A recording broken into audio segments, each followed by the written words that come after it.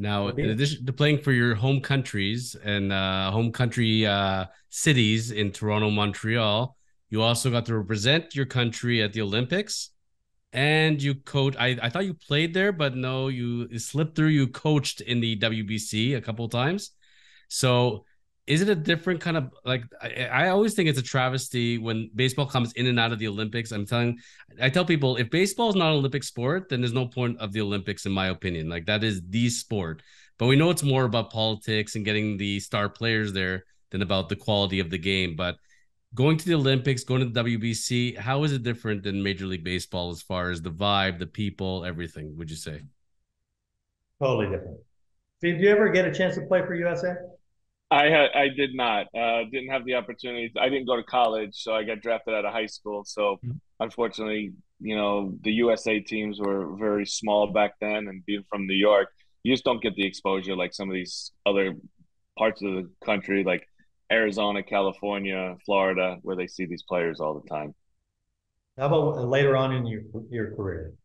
Like as far as Never. big league? No, 3 years No. in the minors and then to the big leagues, and then just kind of did that until till the very end. But always thought that it would be a tremendous experience to represent your country and to, not worry about what's on the back of your jersey and always worry about what's on the front.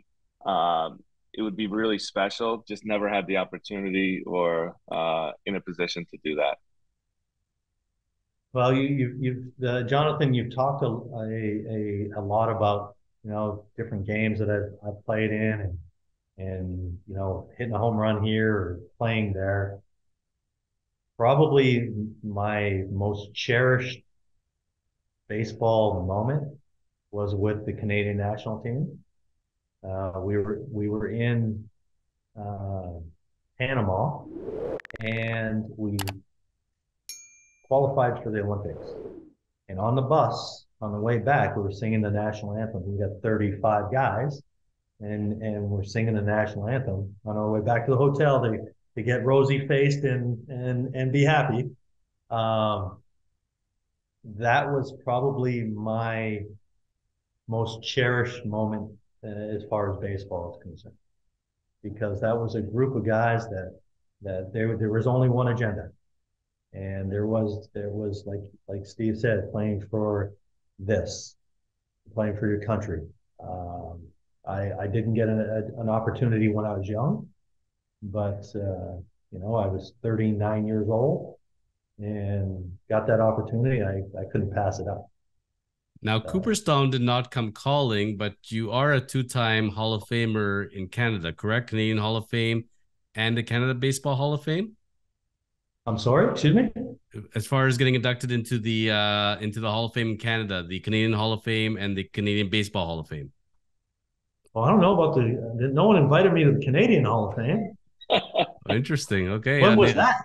the internet believes that you were inducted there as well. So go Holy figure. smoly, I missed that one. Yes, Steve, when was that? maybe that was during COVID. Maybe No, that was during the COVID and Canadian the Zoom Baseball Hall call. of Yeah. Fame. And the Canadian Baseball Hall of Fame. Yes, the Canadian Baseball Hall of Fame. That was obviously very special. It's in St. Mary's. It's about an hour or so from where I grew up. So I got a chance to see people that I grew up with. There were teachers that that I had as a young kid. There were teachers in the audience. There was my big brother was there. Obviously, my family was there. Um, that was very very special. And Uh, sharing a stage with, I believe, George Bell and Tim Raines. yes, yes. It's uh, just to be in the looked at in that light or considered in that light. Uh, for me, I didn't think that baseball was. Did I love playing when I was young? Absolutely. You have to love it. You have to love it. But did I envision myself making a career out of it? No, because no one did. No one that I grew up with did. Yeah, hockey, sure. Baseball, no. And uh, just to be able to sit back and say, you know what, I could I have been better? Sure. Yeah, could I have lifted weights and gotten stronger and bigger and stronger? Sure, I could have. Could I have, watched more video on? Sure, I could have. Could I have done this? Could I?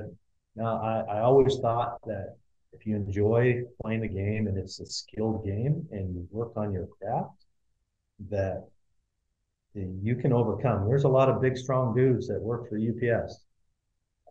So you can be a better baseball player than that big, strong guy. And again, going back to our initial conversation when we started is play the game. How can I help a team win?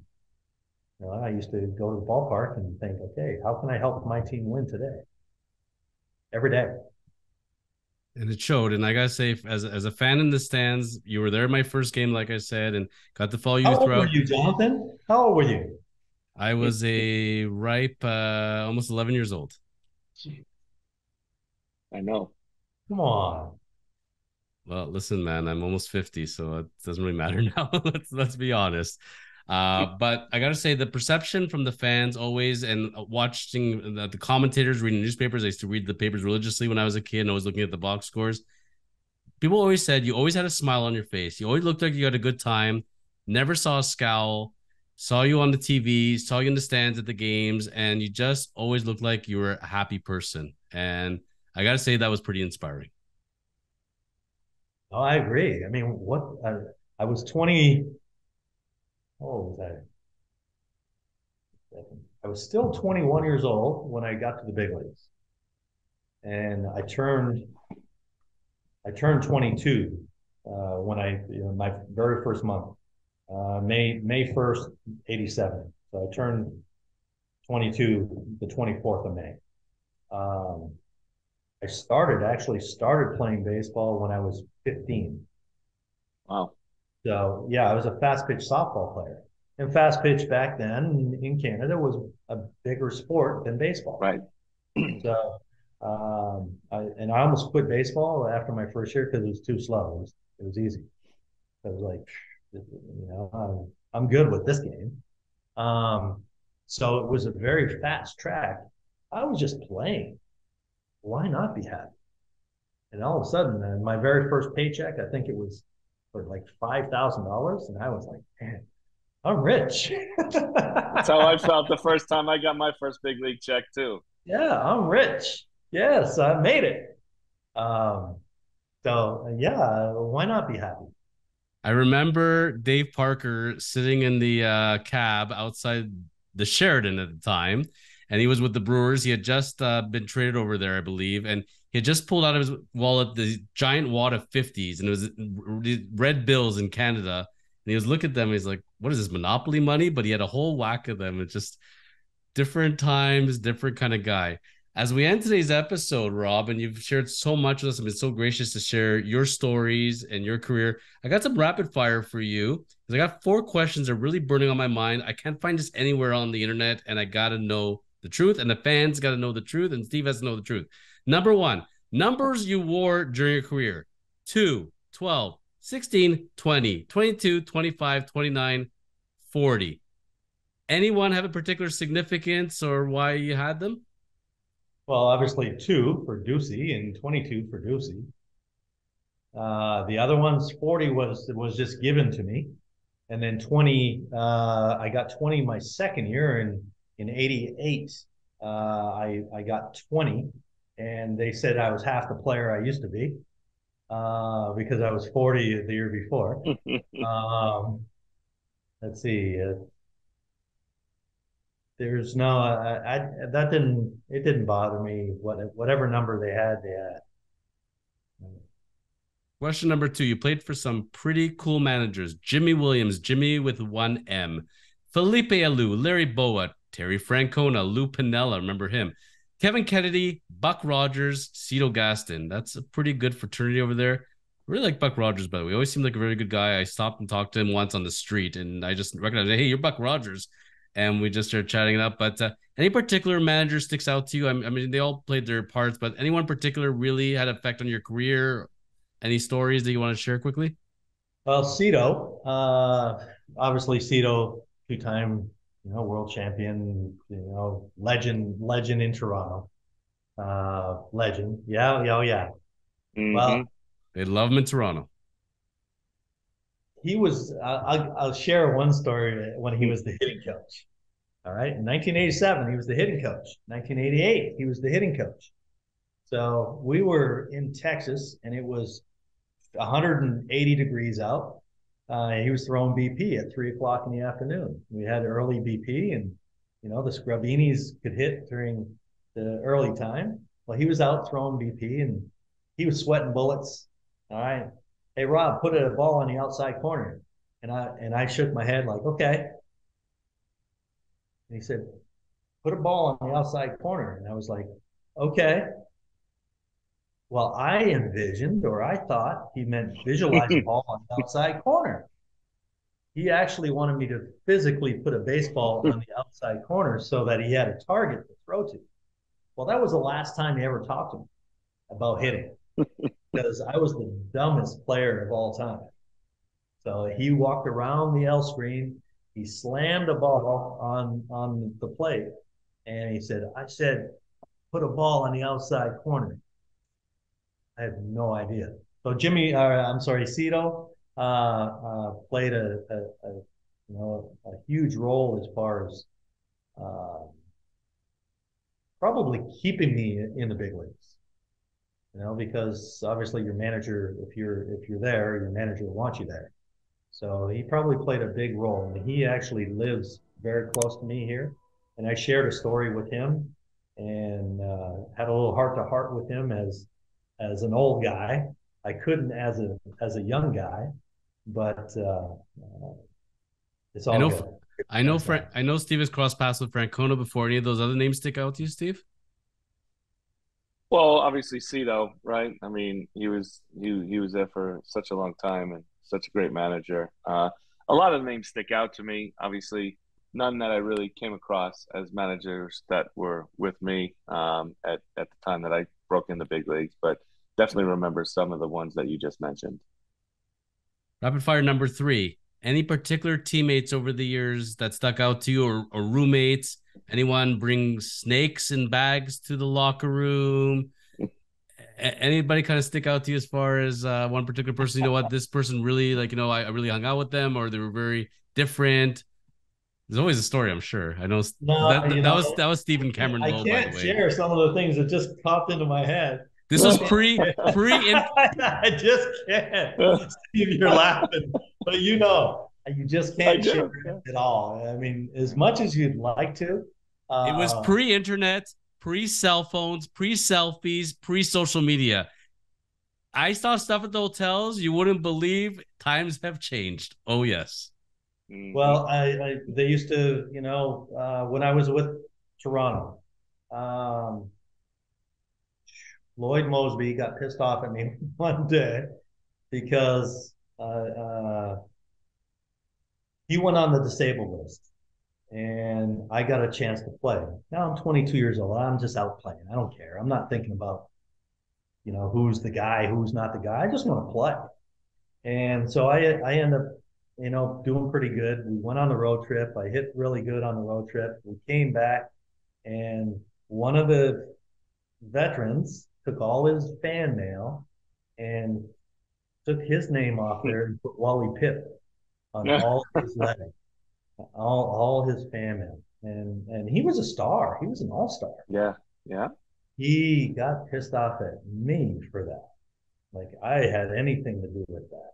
So we were in Minnesota, and I went out and I bought myself a brand new pair of green snakeskin shoes. I thought these shoes were the baddest shoes of all time. No socks. No socks, I'm sure. No, no, no. I wasn't a no sock guy. So I rolled into the clubhouse with my shoes, and it's getaway day, and we went out and played, and we were we went from Minnesota to Kansas City. Uh, getaway day. We're going to the airport and we're walking through the airport and I hear click, click, click, click, click, click. And I'm looking around. What is that noise? Click, click, click, click, click, click, click, click, click, click. And I look down at my shoes. Well, sure enough, they put taps on my shoes. They sent them out and put taps on them. Mosby and Barfield and Bell. So, other than that, no, you know what? I've been very fortunate, had really good teammates, and go from there. Final question as we end today's episode. And Rob Ducey, you've been absolutely a gem for giving us your time and sharing the stories and your baseball folklore. And to those baseball fans, MLB fans, Canadians, Toronto Blue Jay fans, ultimately, if to remember Rob Ducey, the baseball player, how would you want to be remembered in fans' minds? Ooh, I've never been asked that. And I came up with the Mr. Baseball too, which I did not realize either, which was pretty awesome. No, I think someone that respected the game, respected the fans, went out and played as hard as I could daily. Um, obviously the fans and people outside the game don't really know the players and the type of teammate you are. But as far as what they see on the field, hustle and desire to do what you can to help your team, be successful. Love it. Now, Rob Ducey, yeah, after your playing days, you've also coached, you've scouted, including in Mexico. Looking forward in the baseball future, if team GM president calls you up and says, I got the ideal role for you, whatever you like, you want to go into broadcasting, you want to go front office, scouting, if you could go back to the game, what do you think you'd like to be doing at this stage of life? Well, first of all, Jonathan, I have the face for radio.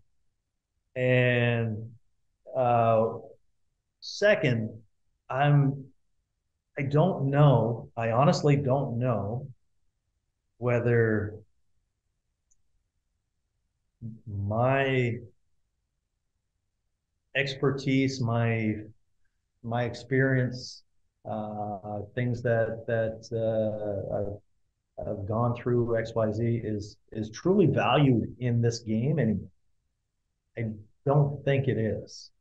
The analytics, the computer doesn't lie, and analytics is going to be here till the cows come home. It's not going anywhere. I get that, but over the course of the last, I would say, 10 years, baseball has lost a lot of really good baseball people, and they'll never come back because of just how they were let go and the reasons why guys were let go.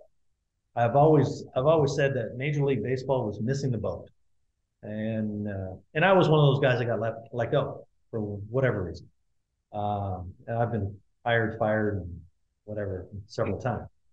Um, but Major League Baseball for me has missed the boat as far as the teaching the old school guy, the 50 something coach with all the experience and all, teaching him the analytic world and make or getting them to understand the analytic world. Now you have a qualified teacher and someone who is a lifer in the game, uh, that understands the analytic side as well. It's not that the old school guys are anti analytics. No, it's like, okay, explain it to me. Well, they didn't take the time. They just said, you know what, we're going with this new stuff. Well, there's a lot of guys that wanted to continue to coach and scout and do those things, that were willing to learn it. And they just said, you know what, see ya, you're you're old school. Let's do the right school, whatever that is. Mhm. So I'll Nothing, get Very off, true. I'll Steve. get off the Yeah. soapbox. No, yeah, it's very true. He's right. I mean, certain teams were better at advancing guys within their organization and their careers as coaches by actually teaching them. Cleveland, I was just very fortunate. After I got done playing out of the game a couple of years, got back in with Cleveland, and Cleveland was on the forefront of the analytic portion of this, and that's kind of where I've learned all of how to read the numbers, how to go about the numbers with the on the pitching side. Anyhow, I learned it on the hitting side just because it helped me, uh, you know, be able to put a plan together against the hitter because of their numbers and what they do well in certain areas of the strike zone and things like that with breaking balls and changeups and fastballs and sliders and so forth. But I was just fortunate enough that I had, the early teachings of the analytics with the Cleveland Indians at that time, and then that transferred over to the Milwaukee Brewers and until I stepped down to coach, obviously to coach my son and to spend more time with the family. So he's right though. Some just said, "Hey, we're going with the analytics, and these guys who are younger have learned it. We're going to kind of filter them in, and we're going to kind of push the older generation out." And that's unfortunate, because guys who are coming up within the minor leagues and the big leagues, like they really want to talk to guys who have experience, who've been on the field, who've done what they're trying to accomplish and get to the big leagues and play the game the right way. Not that these young guys can't teach it the correct way, but if a player comes to you and say, "Hey, it's the eighth inning. This is a situation I'm in. What did you do when you were in the box?" Some of these younger guys just cannot give that information, that experience, and that knowledge to a younger player because they just never done it before. And that's where, again, I think, as Rob said, that some of these teams have really failed the older coaches in trying to teach them and keep them within the game instead of going into the straight front office with the Ivy League schools and these young guys that they hire to run organizations. So, I know we're finishing up here, but I definitely want to thank Rob for joining us. He very, very humbling the way he goes and talks about his career. He was an excellent player, did things the right way, played the game the right way, helped his team win on a daily basis, and there should be credit for that amongst the people who are watching this and understand the game of baseball. So Rob, thank you for joining us. I really appreciate it. I know Jonathan was super excited to have you, and when he told me that you're coming on, I was like, this is really good, man. Like, this is a guy that you know uh played the game the right way, knows the fundamentals. I know it's you call it old school, but it was just the time that we came up that the things like what we learned were being taught. And everybody has to adapt to the way the game has changed. And as you said, there's not anything bad about analytics. We just need to balance out the experience with the analytics and use what's right for the individual player to make them more successful. Then you have the best of all worlds, right? That's right. Yeah, absolutely. And I gotta say, from a personal note, my friend group chat was buzzing for the last couple of days because they thought I was putting them on. They're like, "No way you found Rob Ducey." Oh my lord, that's so cool. Oh, I love watching him play. We were talking Rob Ducey for 2 days. Rob, they love you in Toronto. You're always gonna be our guy, our hometown boy that did well, did us proud, and inspired the next wave of stars. I mean, you think about the Joey Vottos of this world and all that. Joey Mhm. Votto is going to the Hall of Fame one day in Cooperstown. He's not doing that if Rob Ducey doesn't blaze the glory for him. So, Rob, thank you for helping the game of baseball inspiring in our country and worldwide. And you're a credit to this game. You've given so much of your life to it in coaching and scouting and playing. And it's been a true honor having you on today. And the fans appreciate it and we appreciate it. Thank you very much. Jonathan, thank you. Steve, thanks. Thanks Yeah, so much. absolutely. I appreciate it. And anytime you guys want me on, I'm more than willing to be a fourth little window for you guys. Absolutely. That would be fantastic. Be careful what you ask for. You might get it. No, you know what? Anytime you get a chance talk about the game of baseball and with good people and it's really easy. We do what we can. We do what we can. So we'll see you all real back soon on the Chosen Journey, the podcast.